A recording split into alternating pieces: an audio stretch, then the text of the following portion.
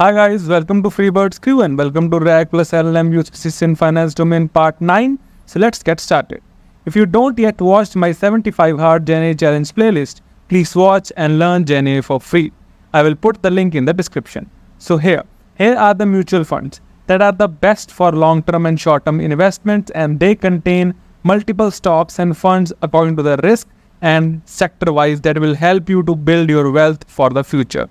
Also, we need to optimize mutual funds or stocks to maximize the profits and decrease the risk as much as possible. That can only be done by diversification, sector-wise allocation in different sectors, and moving funds at the right time as per the market shift.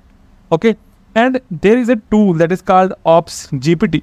That is a great tool that can help in analyze the capital markets and give you insights as per your portfolio as well. You can also try to use this tool for your own portfolio optimization and analysis as well. And here with the help of generative AI and large language models or LLM agents that can be used to analyze the vast amount of data that helps in generating investment strategies, recommendation for portfolio allocation, and diversification as well.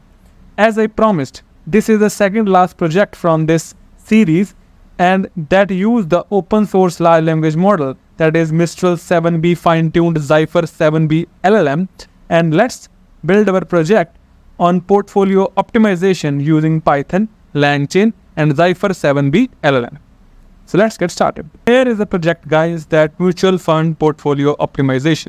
So we have a problem statement here that we have to use the large language models or RAG or vector DB to optimize the mutual fund portfolios by analyzing the extensive financial data, our portfolio data as well, and identifying the underperforming assets and recommend the strategic adjustment or allocation or diversification recommendations so that we can reduce the risk and maximize our return based on our portfolio. Okay, so this project can be done in that way. We have a project methodology here that we have to first gather the mutual fund historical data, and we need to clean it, optimize it, and prepare it for our data analysis as well. And then we use the large language model to analyze the textual data and use the RAG to retrieve the data from the vector DB, where we store our all the data in the structured or the unstructured form and analyze it. And we apply our optimization algorithm from the large language model that can assess and adjust the portfolio based on the performance matrices like Sharpe ratio or risk assessments as well. Okay, and then we build a user-friendly dashboard from that end of analysis as well. Okay, so let me just show you how we can do the asset allocation. So as you know, we can allocate our funds into equity or debts as well. For that, we can choose the large cap funds, mid cap funds, small cap funds, or flexi cap funds, and anything like that. But for that, we need to choose and allocate funds in a systematic way that can also decrease our risk and increase our maximum returns as well. Okay, so for that, I use this kind of mutual fund data that has these kind of columns: mutual fund ID, net asset value, return, risk level, sector exposure, and along with the economic indicators. Okay, we have this kind of data. I just generate this kind of a raw dummy data here, and this is how that data will look like. We have a data of maximum to maximum 10 funds. Okay, these 10 funds have all of this kind of information here. Okay, now the first step is to load that data into the vector DB if that data is already in the cleaned form. We don't need to clean it or pre-set it because this data is already cleaned in a pre-processed form. Okay, so I first use the document here to just read all the rows from my data frame and then load it into the document format, because vector DB only accepts the document format here. And then I use the Hugging Face embeddings to embed all these kind of documents and store it into the ChromaDB here.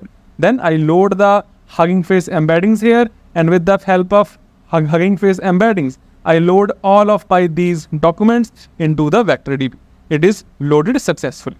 And then I load my large language model, that is Zypher 7B. and with the help of Hugging Face library, I load it in a very good way and in a very optimized form by using the quantization here. For the quantization, I use this 4-bit quantization here that will load my data into the quantized form, that will load my large language model into the quantized form, and then I also load its tokenizer as well. Then I pass this model and this tokenizer in the quantized form into my pipeline so that I can call both the tokenizer and the large language model with just a single function that is called Hugging Face pipeline. Okay, so whenever I just pass any kind of prompt into this LLM, then it can also use the tokenizer to tokenize the text and use the model to generate the output as well. Okay, then I build a retrieval QA chain because now we have our data into the vector DB, we have our large language model, so we just need to fetch the data from the vector DB as a context for our query and generate the output here. So for that, I just build this kind of a template here that based on the following mutual fund data, analyze and provide optimization recommendation in sector-wise percentages so that it can give you in which sector you have to allocate how much amount of your funds. Okay, so for that I just build this kind of a small function here as well because I see that whenever we are like fetching a context from the vector DB, sometimes those contexts are duplicates as well. So I just need to remove those duplicates values here. And then I build a retrieval QA chain, and that chain will fetch that data from my ChromaDB as a retriever function here, that it will fetch the top 5 similar context, and then it will generate the response as well. Then I just get the response, and here you can see it how it shows me like that.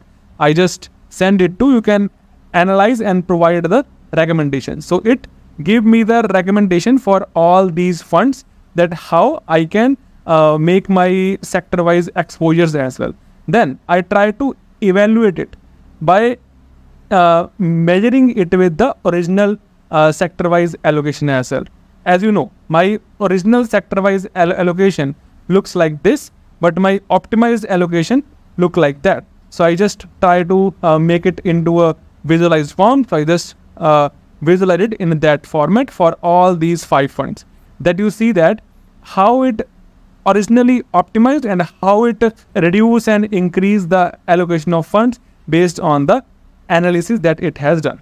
Okay guys, so that's how you can build your own portfolio or like stock portfolio management or optimization system that can help you to reduce your risk and increase your profits as well. You can also experiment with like multiple kind of prompts here or multiple kind of large language models to get your desired output here.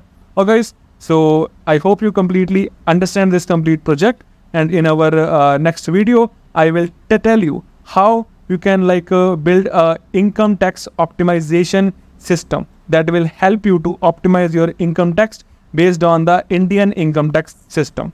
Okay guys, so we'll meet in our next video. If you want to know more about prompt engineering, generative AI, large language models, or data science or machine learning, you can watch my videos on YouTube and also read my blogs on Medium as well.